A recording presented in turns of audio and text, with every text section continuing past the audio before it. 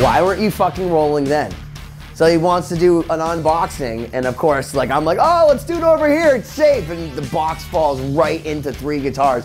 I'm like, three in one shot! Just fuck them up! Great! One comes in, and another one leaves. It's like karma. Whatever you do, you get back times 3. Except fucking broken! I was just informed that people that open boxes with knives like this are crazy, but I'll tell you, I adult, because these are Calphalon, and I can tell you that on Amazon, they were, first off, not fucking cheap and very highly rated, and if you spend over $200 on knives, you're a fucking adult and entitled to buy fucking guitars frivolously. If you can afford nice salt shakers and nice knives, you know, maybe you can afford a PRS too. First off, kudos to the motherfucker for packing this, because as Jim knows, the other day, I got a guitar literally saran wrapped and just fucking left for dead at my door at like 8 o'clock in the morning on a Sunday, like ring my doorbell. I'm like, what is going on? I was very confused. This is how you fucking wrap a guitar. You put it in, so like if someone goes, like my buddy, he said, oh, it came damaged. No, it didn't. You're a fucking moron. Look at that. That is someone being a pack rat. They've kept this shit in their attic. I'm that guy. I'm that guy that keeps that shit in my attic. I love all this stuff. I'm gonna pack it all up. Pack it all up. It's all fucking gold. Have you gone to fucking FedEx and seen how much this is? This is like a fucking semester of school. They're like, oh, that's $800 for fucking bubble wrap! All right. The reason I bought this one in the non-original PRS case, because clearly this is an acoustic case. Okay. Not upset. I got a 10-top McCarty soap bar, and they're not the most desirable ones, but I got it for like a really good price. And what people don't realize is even though some guitar tops look like they're a 10, collectors want it to say 10. Like, how come you can't just pass that one off as a 10? Because it doesn't say 10. It has to say 10. Does it mean it's better? No. That's like me going, hey, that girl's a fucking 10. And you're like, dude, I fucked 7s hotter than that. Like, that, it's the same thing. Let's see what we got here, man. Do you see like the shaking? The shaking? All right. Oh, look at that. Look at that packing. Look at that packing. That's like, don't fuck with me. And it also says I put it in the wrong size case. I'll keep the case for something else. Got plenty of PRS cases. See, I'm gonna damage this more trying to just rip this fucking open than him trying to save me from rip. Dude, really? Okay, this is neurotic. But, okay. Well, first off, I'm gonna immediately have to fix this because that's gonna drive me nuts, because no matter how awesome this guitar is, I'm gonna look at this and I'm just gonna be like, but why? But why? But why? You meet somebody and you're just like subtly don't know how to be like, so how did you lose your arm?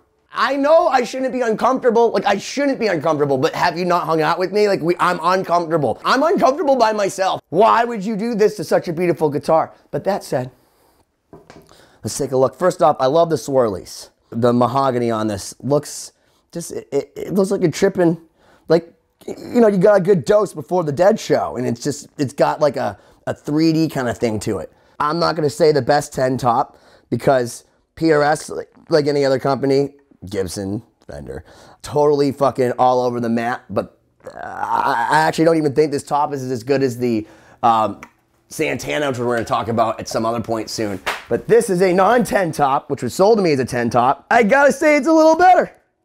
I mean, I love this top, and this top's nice too, but like, I don't necessarily think that this is like a ridiculous 10 top where I go, that looks like a 10 top, and it's not. Why? I don't even know what bathroom to go into anymore. I'm fucking confused. All right, I feel like we need to explore where this guitar is at sonically. I mean, she's certainly beautiful, and no question for the price I paid. Awesome. But worth keeping around? I do not know yet. Oh, look at that. Fell right off. Sweet. Cool. Good sign. Let's go. Fucking, well, first off, where the goddamn motherfucker? I have other knobs. I'm gonna do that. I'm gonna do that. Pause. You know what's one of my fucking favorite sayings? It's from literally one of the most important speakers of our fucking time. Judge fucking Judy. She says, people are like blueberries. You have one bad blueberry and a bunch of good blueberries.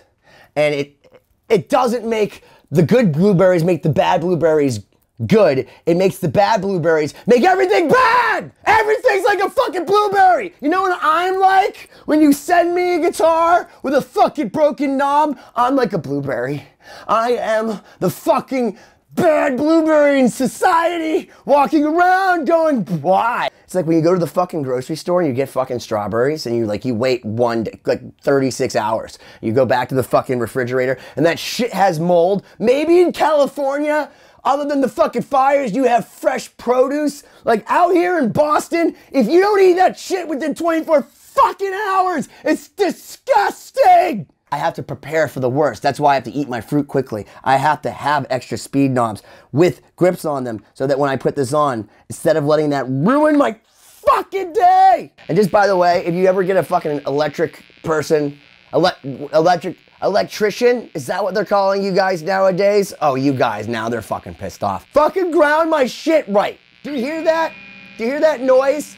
That's like fucking 40 hertz. Excuse me, it's actually 62 hertz. Other rumor that's not true is you actually don't need to really detune a guitar a ton to ship it and have it not break the neck. I think Gibson only tunes down a half step. I know somebody who actually broke a 1940s Martin D28 by sending it through the mail and snapping the headstock. And I'm using a Kemper right now with a bargain profile and it's pretty nice. I think it single coils, doesn't it? Isn't that what a McCarty's supposed to do? Am I crazy? Oh, these are P90s. They are single coils. I'm literally trying to tap a P90. What the fuck is wrong with me? Now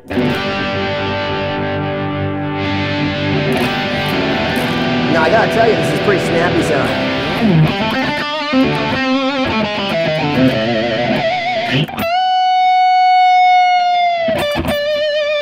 Nice and buttery.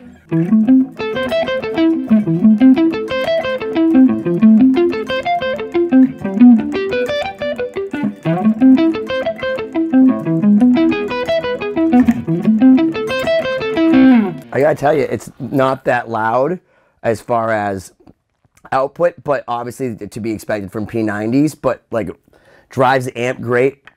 They're noisy like normal P90s, but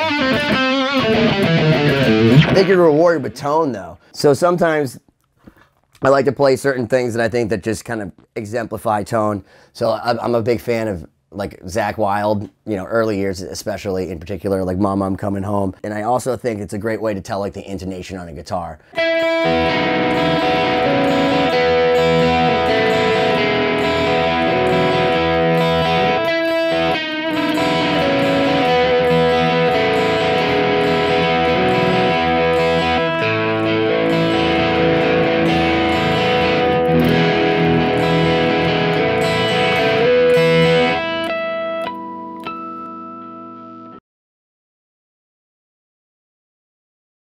So I never understood 315 uninformed lawful carnal knowledge. Now, like, again, most of these fucking millennials are like, what is that?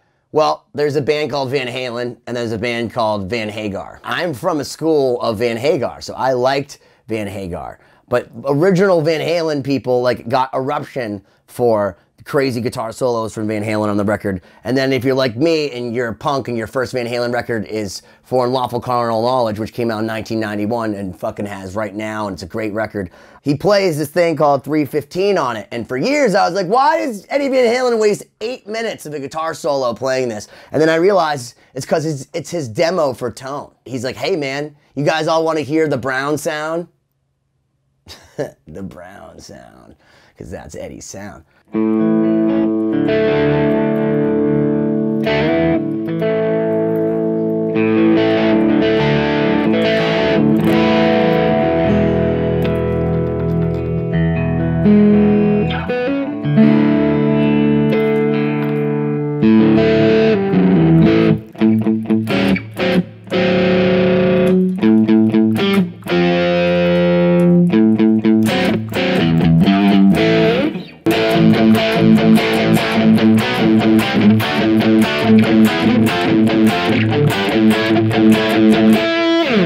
obviously not Eddie Van Halen.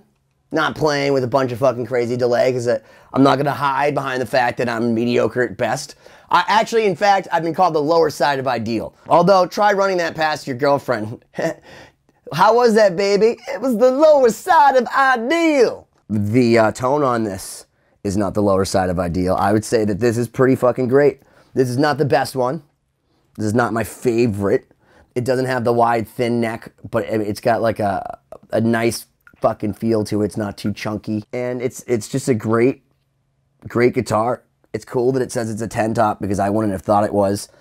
Makes it super more valuable to collectors. It's a little ding and danged up, but it's also 2004. It's not a 10 top unless it's an artist, which means it's above a 10 top, and you probably know what the fuck that is if you have one, because they're ridiculously expensive, or private stock. This right here, 4, stands for 1984, 1994, or 2004.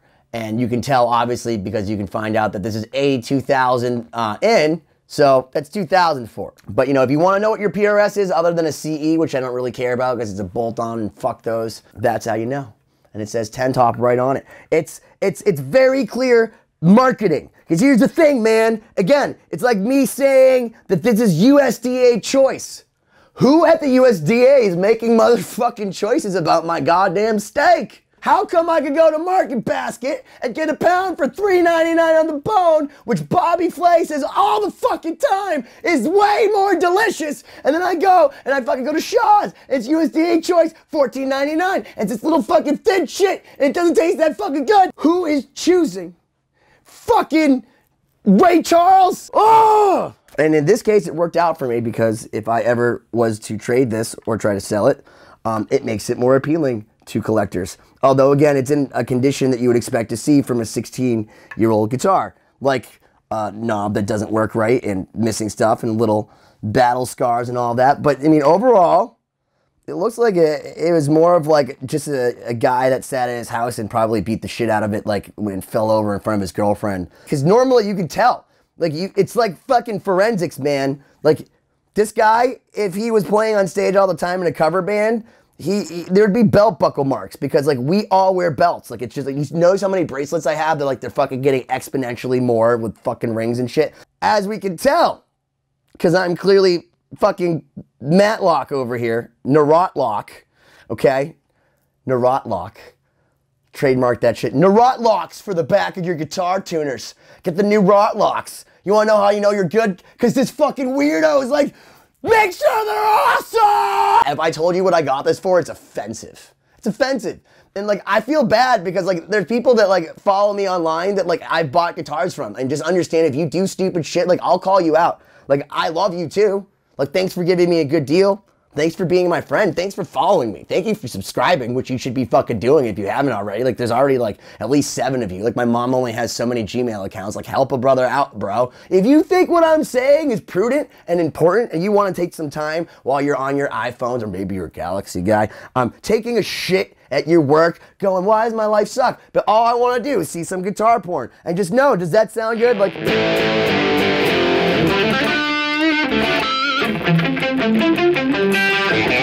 We've talked about this. You want to know why I like the McCarty? First off, 3-way. It's a 3-way. First off, do you want a 5-way? You want a 3-way. You've been thinking about it. 5-way? That sounds fucking complicated. 3-way! Keep it simple! No push-pull as I try to pull it off. You want to know why? Because it's fucking single coils. Why don't you fucking smash that subscribe button already?